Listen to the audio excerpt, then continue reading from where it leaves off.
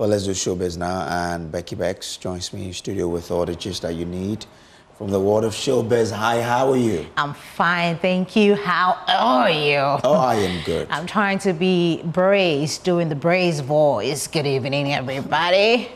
Well, let me tell you about Kim Promise. Tell me more. So he's been talking about, you know, he went on an Asian tour that I came here to tell you all about it.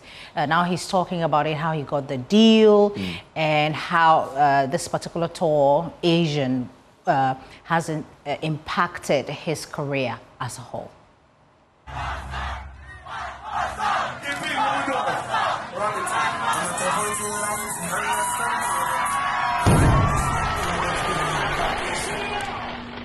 Amazing. For that Asia bit, I was very intentional because I seen on TikTok that it had gone off. I think I even tagged you a couple videos too. I saw that it had gone in off. a club in like Malaysia or something. Yeah, it was somewhere. So I realized it had gone off, and I seen one guy, maybe 2 or 3, just championing the whole dance and everything. And I just sent him a DM on TikTok. I'm like, oh, love, I see what you're doing. And then I started looking around like, who are the best promoters in Asia? Like, I actually done it. And I sent the guy a message.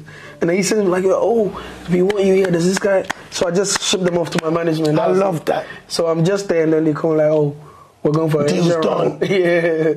And yeah, man, it really was amazing. I didn't expect it that way. Obviously, I knew, like I said, I'd go off, but then I never know what to expect. So we got there from even jumping on a flight.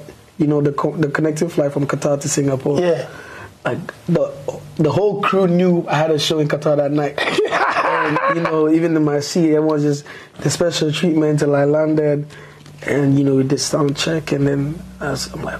I saw the hotel, too. The hotel looked crazy. Yeah, man.